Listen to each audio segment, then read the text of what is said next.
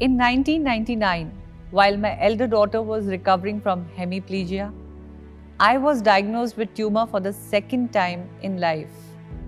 My husband was in Kargil fighting the war that time. And here I was, feeling helpless, feeling low. I was confused. I couldn't take care of my own daughters. I couldn't be a good mother. Everything around was getting darker. My thoughts within me were getting darker. But that's when my father made me realize the meaning of my name. That was my let's end darkness moment. I am Deepa Malik, and this is the story of my let's end darkness moment. I was 5 when I was diagnosed with tumor for the first time. I did not understand much at that time, but I could feel the pain my parents were going through. There was no point in praying for a disabled girl to stay alive. My parents didn't think like that. They always stood by me. They gave it all they had for my recovery. For the next 4 years, their life was just me and ensuring I get on my feet. And they got me back on my feet. I recovered. Our lives got back to normal. I did all those things a regular child would do. You know, like riding bikes, playing, and going crazy sometimes. But I always wanted to be a good daughter to my parents. Probably because I had seen the pain they went through during my treatment. I was always a good student and would actively participate in sports and co-curricular activities in college. Then came the phase in my life that I cherished the most. I got married to an army officer and became mother to 2 beautiful daughters, Devika and Ambika. With my husband serving the nation at frontline, my daughters became my world. All 3 of us would laugh, play, and cuddle together.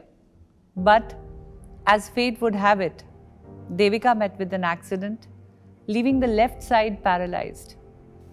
In 1999, while Devika was still recovering, I was diagnosed with tumor yet again, and I was paralyzed chest below. At the same time, my husband was posted in Kargil amidst the ongoing war then. That was when Devika needed me the most, but there I was, her disabled mom. No matter how much I wanted to support her and Ambika, I was helpless. There were many a times when I wished I could stand on my feet to just take care of them, but I couldn't. Those were the toughest times for me and my family. Rather, the darkest days. People around had given up hope on Devika too, just the way they had given up on me. Everyone was trying to push us down. They all were trying to push my daughters down. I couldn't take it.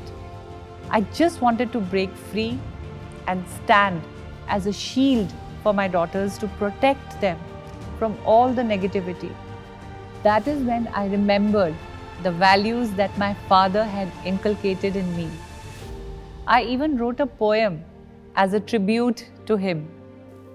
दीप सी प्रज्वलित, सकारात्मकता को समर्पित, वीर स्वभाव से गठित, बिटिया तुम ऐसी होना, ज्ञान से दूर करना अंधकार, जुल्म का न सहना प्रहार, मानवता का करती रहो प्रचार, बिटिया तुम ऐसी होना, हृदय के हर डर को हराना, जीत के ही सर्वदा दीप जलाना, कर्मठता की शक्ति को बढ़ाना, बिटिया तुम ऐसी होना, पीड़ित को अवश्य देना दान, शिष्टाचार का करना आदान प्रदान, देश के लिए दे देना बलिदान, बिटिया तुम ऐसी होना, ना करना कभी स्वयं की बड़ाई, सीखते रहना खूब करना पढ़ाई, अंधकार पे करना रोशनी की चढ़ाई, बिटिया तुम ऐसी होना,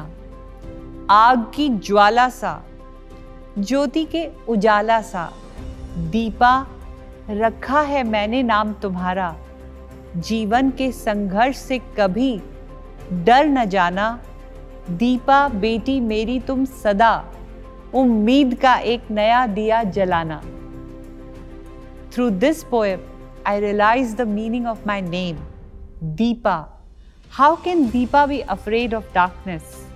I had found my let's end darkness moment, and I decided to end all darkness in my life. I felt blessed to be alive. I decided not to be sad anymore. I built my own identity, my charm. It did not matter if I was paralyzed chest below or I had no bladder or bowel control. I was going to take care of my daughters. I gave up all my inhibitions and I started going out on a wheelchair. I immediately saw the world change around me. People became more comfortable talking to me. Their behavior towards both me and my daughters changed. Once normalcy returned to our lives, I turned my passion into profession, and that's how sports became my calling.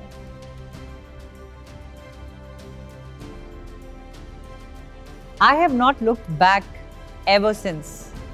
I became the first Indian woman to win a Paralympic medal when I won silver at the Rio Paralympic Games 2016. I felt proud to be the president of Paralympic India Contingent 2, which won a record 19 medals at the Tokyo Games.